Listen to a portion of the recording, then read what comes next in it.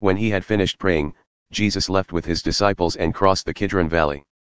On the other side there was a garden, and he and his disciples went into it.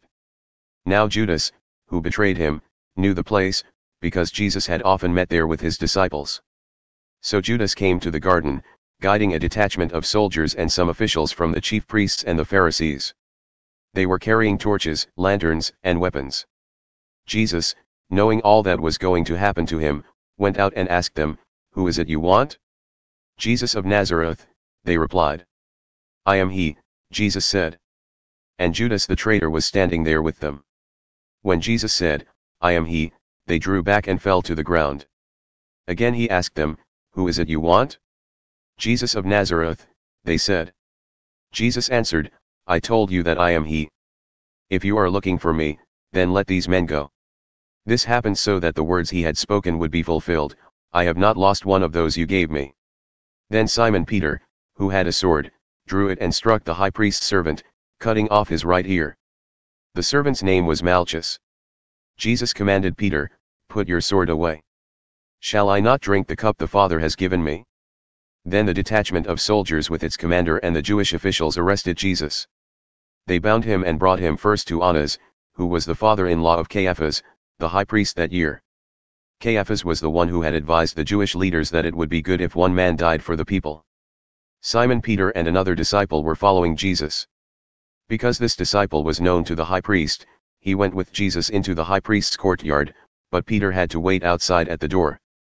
The other disciple, who was known to the high priest, came back, spoke to the servant girl on duty there and brought Peter in. "You aren't one of this man's disciples too, are you?" she asked Peter. He replied, "I am not." It was cold, and the servants and officials stood around a fire they had made to keep warm. Peter also was standing with them, warming himself. Meanwhile, the high priest questioned Jesus about his disciples and his teaching. "I have spoken openly to the world," Jesus replied. "I always taught in synagogues or at the temple, where all the Jews come together. I said nothing in secret. Why question me? Ask those who heard me. Surely they know what I said." When Jesus said this, one of the officials nearby slapped him in the face. "Is this the way you answer the high priest?" he demanded. "If I said something wrong," Jesus replied, "testify as to what is wrong. But if I spoke the truth, why did you strike me?" Then Annas sent him bound to Caiaphas the high priest. Meanwhile, Simon Peter was still standing there warming himself. So they asked him, "You aren't one of his disciples too, are you?" He denied it, saying, "I am not." One of the high priest's servants, a relative of the man whose ear Peter had cut off, challenged him, "Didn't I see you with him in the garden?" Again Peter denied it, and at that moment a rooster began to crow. Then the Jewish leaders took Jesus from Caiaphas to the palace of the Roman governor. By now it was early morning, and to avoid ceremonial uncleanness they did not enter the palace, because they wanted to be able to eat the Passover. So Pilate came out to them and asked, "What charges are you bringing against this man?"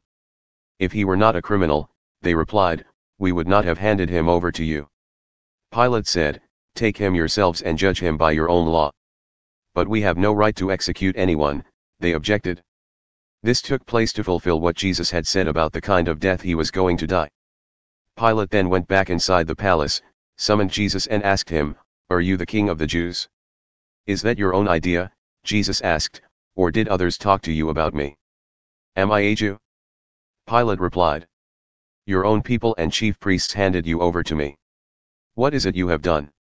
Jesus said, "My kingdom is not of this world. If it were, my servants would fight to prevent my arrest by the Jewish leaders. But now my kingdom is from another place." "You are a king, then?" said Pilate. Jesus answered, "You say that I am a king. In fact, the reason I was born and came into the world is to testify to the truth. Everyone on the side of truth listens to me." "What is truth?" retorted Pilate. With this he went out again to the Jews gathered there and said, "I find no basis for a charge against him.